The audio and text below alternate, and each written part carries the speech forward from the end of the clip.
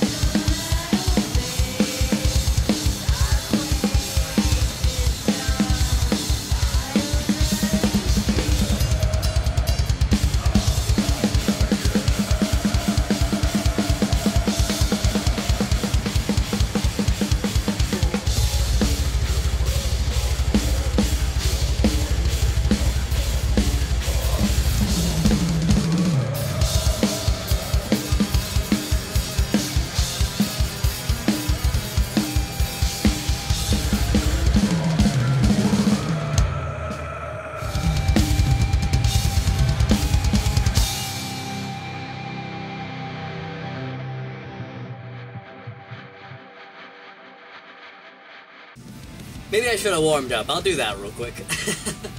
And if you guys are curious about what the warm-up I'm doing right now, there's a link to the video right here.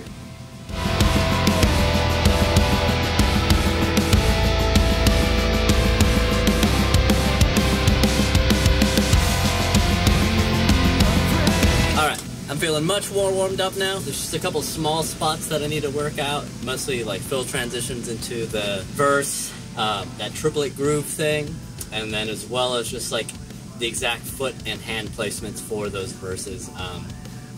It's a little sloppy. There's like a quick hit that goes right behind the hand that I'm having trouble nailing every time. So let's see how tight I can get it, and then we'll have to wrap up for today. I have another 4 songs I need to record, so I can't spend too much time on this. So let's go ahead and try that again. 5, 6, 7, 8.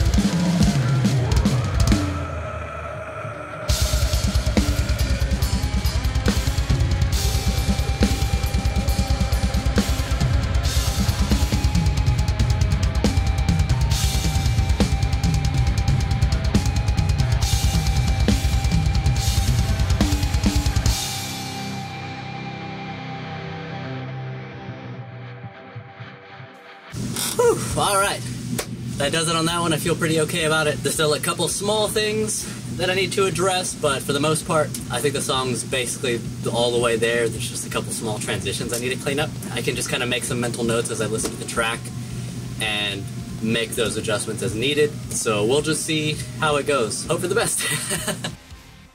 Couple backpacks, or a backpack, cymbal bag, and in-ear case. And that's all I'm gonna roll with for this session.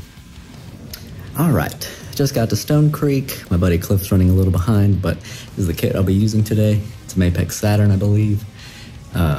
Super nice space. Very nice studio. I'm gonna get all set up here real quick.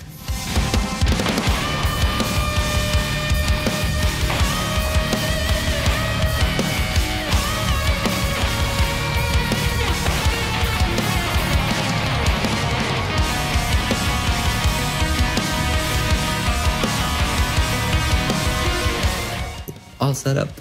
Assortment of the usual stuff I use. HHX Evolution Mini China, 14-inch hats, 18-inch Crash, 10-inch HHX Splash, 19 Legacy, Power Bell, and Holy China.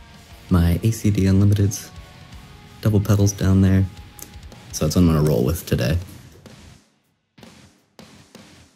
So this is my buddy Cliff. What's up, everybody?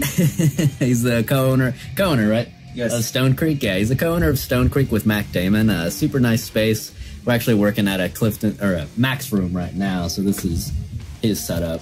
And I don't know if you want to just quickly go over kind of the studio, your history, some process. Yeah, for sure. I'm Clifton Miles, one of the co-owners here at Stone Creek Sound. I also run a company called Tone Crate out of this studio, and today we are going to be working with a newer band from San Antonio called Monolithic Magnetar. We just did a single for them a couple months back that got released very recently, and yeah, this is round 2 for us. But all right, we'll catch you guys in the drum room.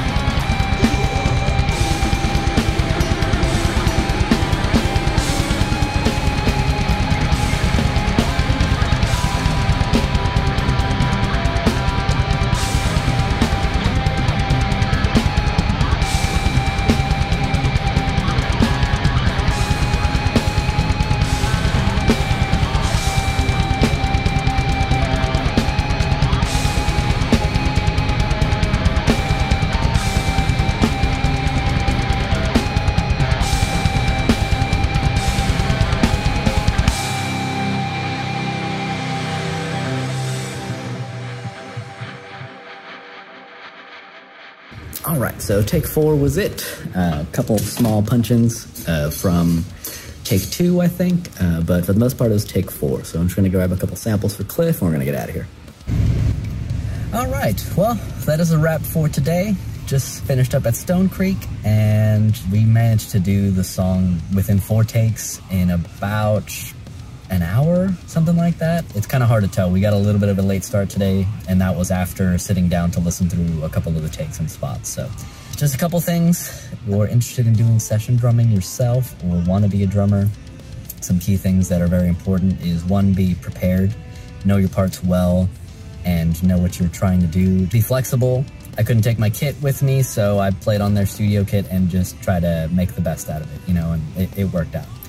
And just be easy to work with. You know, I've been working with Clifton for a very long time, many years now, so for us, this isn't anything new. It's very easy for us to just kind of get rolling, and we know how to work off of each other's vibes. And he tried to stop me after take 3, but I felt like I could do take 4 better, so final take that we used was mostly take 4 with like 2 fills from take 2, I think. Yeah, that wraps up a day as a session drummer. I hope you guys dug this video. If you want to see more stuff like this, be sure to comment below. Be sure to like and subscribe if you enjoyed the video, and I will see you guys next week. Goodbye.